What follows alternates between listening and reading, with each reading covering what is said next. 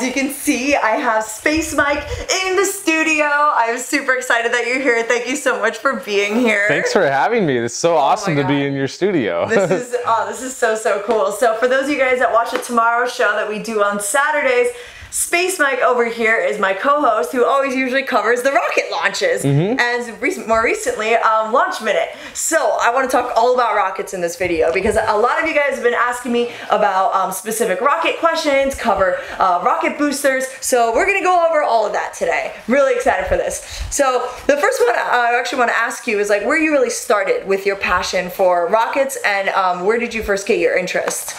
Honestly, when I was a little kid, I was really big into sci-fi, specifically Star Trek. And my favorite part of Star Trek was the spaceships. But, you know, they had warp drive and they were able to go to all these different stars. And I'm just like, well, we don't have warp drive. And so as a little kid, I didn't necessarily want to be an astronaut. I wanted to be the captain of my own starship. And I didn't really care what NASA was doing, but I thought it was cool still.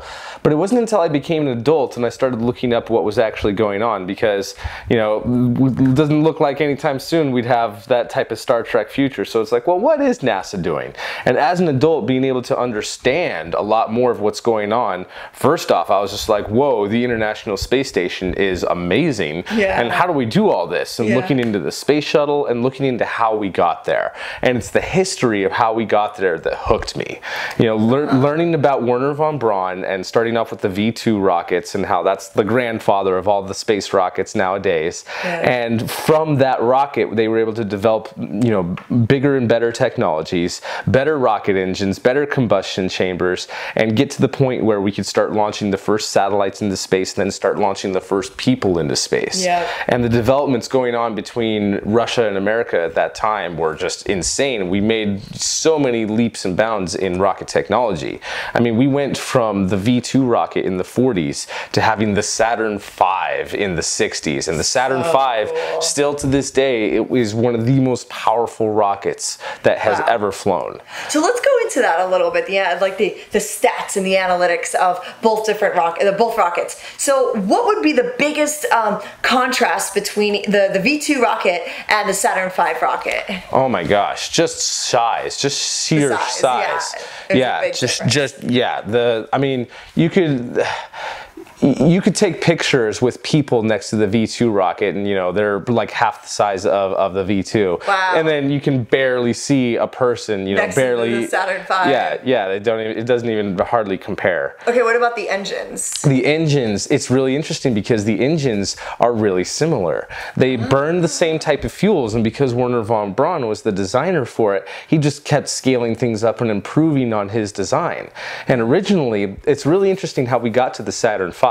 So with the V2, he made it bigger, better, and we called that the Redstone Rocket here in America. It was our first ICBM. And the Redstone Rocket is actually the first rockets that the original Mercury missions flew on. But they were just suborbital rockets. They weren't quite powerful enough to get all the way into orbit. So he made a bigger, better version of that called the Jupiter. We didn't actually use the Jupiter for any missioners. Yeah, the Jupiter rocket. I don't think I've ever heard of that one. Yeah, the Jupiter rocket. It was also known as the Juno rocket. And they would call it the Juno rocket whenever it was launching satellites, the first early satellites into space for NASA, because NASA was embarrassed that Wernher von Braun was the designer, because he was a former Nazi.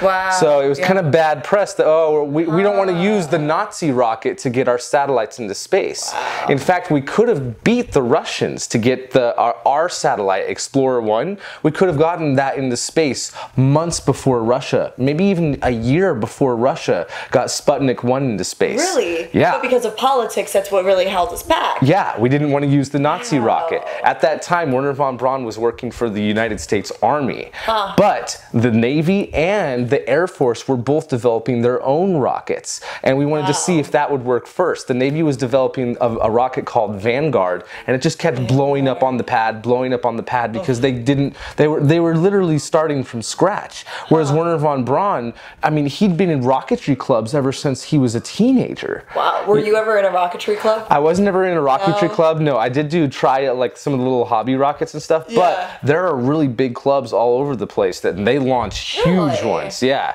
And some of the stuff that Jared Head does, one of our other hosts on Tomorrow, he does one of the clubs out here, and just some of the ones that he's built are huge. You know, you have to fit him in the fit him into the back of his Jeep or something like that. So cool. Yeah. Wow, that's incredible. So now, from your knowledge base, right, as far as what you've researched with rockets, everything that you've done for the Tomorrow Show, and even outside of that, your own research on rockets, what would you say are some of the most powerful rockets that actually exist on the planet? Most powerful ones that exist today would probably be Falcon Heavy. Now that that's operational, that's one of the tops, and that is just a little bit more than the Delta IV Heavy. Okay. And then of course there's the Proton rocket, the Russian Proton rocket. That one's pretty powerful. That can get I think it's around 50 tons to low Earth orbit, I think. Okay. And then aside from that, I mean, we can keep going down the list. I think the next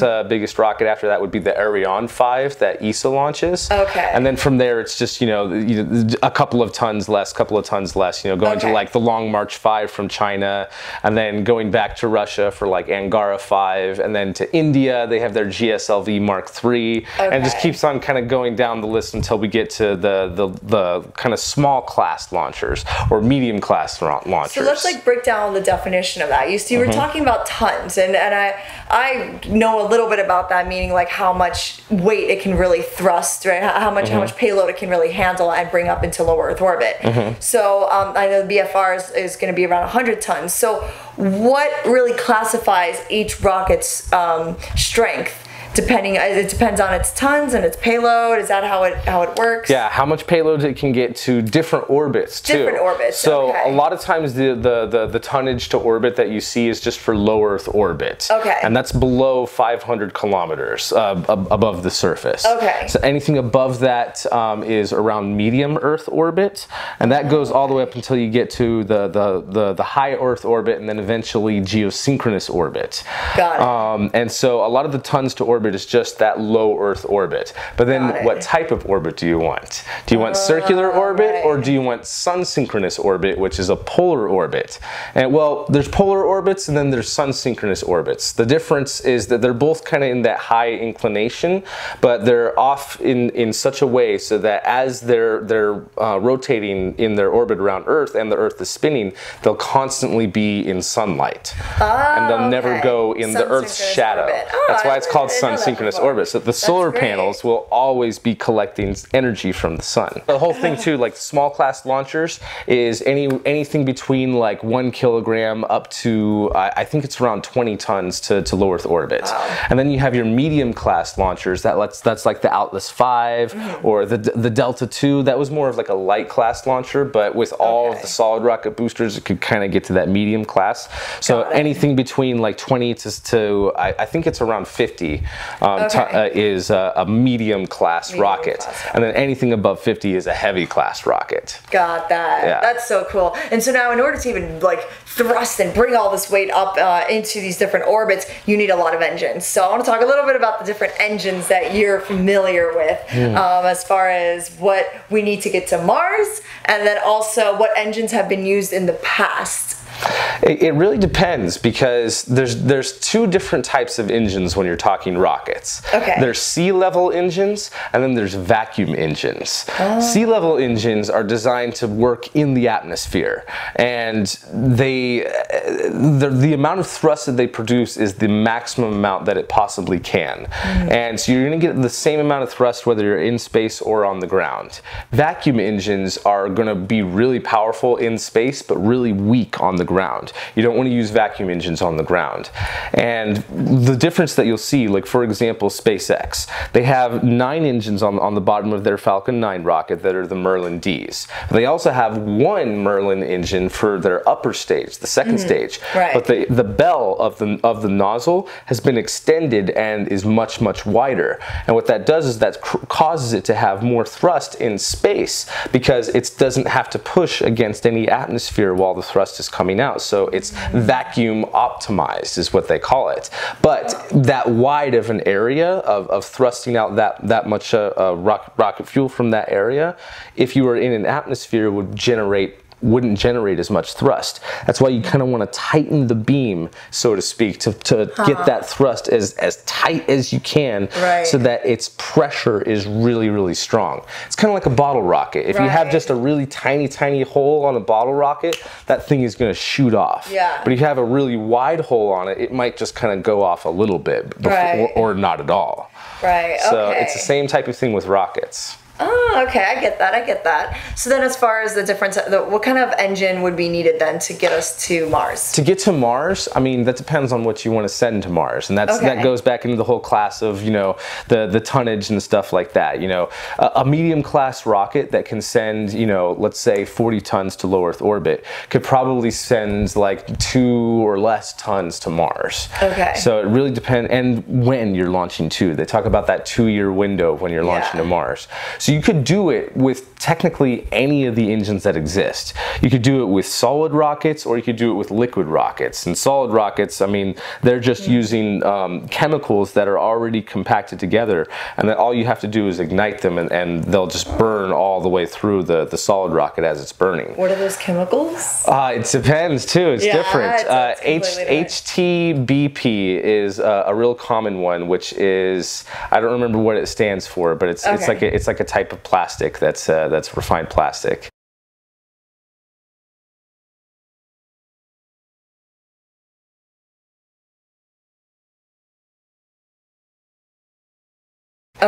But there are also like engines that use kerosene as well, right? Those are liquid engines. Those are liquid engines. And the difference with those is, just like the little hobby rockets, those are solid rockets. All that saltpeter and gunpowder that's packed in there, that's your fuel and oxidizer, and you just have to light it on fire, and all of that will burn through. Those little hobby rockets with that gunpowder packed into it, imagine a really giant version of that. Those big white rockets that were on the side of the space shuttle, those were solid rockets. The fuel was solid, packed in there, packed chemicals. Do you need an oxidizer for the liquid as well? You do. With the liquid. Why do you need an oxidizer? The reason why you need an oxidizer is because even though your fuel might be flammable, it might not necessarily be combustible. So it might light on fire, but it might not create an explosion. So if you have an oxidizer, the way that rockets work is you have 2 tanks. You have your fuel and your oxidizer, and they'll have 2 lines that'll go down together into a combustion chamber. And there'll be something on the inside. It might even be as simple as a spark plug like you'd use on a car that is generating some sort of spark to ignite those fuels. Once those fuels touch each other, they have that chemical interaction that makes them combustible, highly combustible in their liquid form. So the biggest thing to do is liquid oxygen and liquid hydrogen. When you put those chemicals together, what is that? That's water. That's water. That's water. Exactly. Water's not combustible. Water doesn't explode.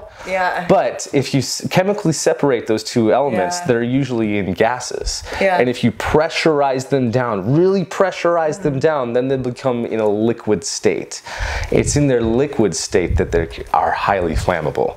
Liquid oxygen, I mean, air doesn't just light on fire, but in its liquid state it does. And so when you recombine those 2 elements in a highly densified, pressurized liquid form, they're highly combustible, and that chemical interaction is highly energetic. So you have your combustion chamber. That's not the nozzle. That's not the engine bell. The combustion chamber is just a little bit above that, where the controlled explosion is actually happening. And then they're letting that controlled explosion vent out in a certain direction, and that's what causes That's what causes the thrust. The thrust to push whatever is above it into space. In whatever direction it's going. Wow. Okay. So for that, a concluding thought, would be getting to Mars. Getting to Mars. Okay. So what would we need to get to Mars, and how are we going to do it? To get to Mars, we need a really big rocket.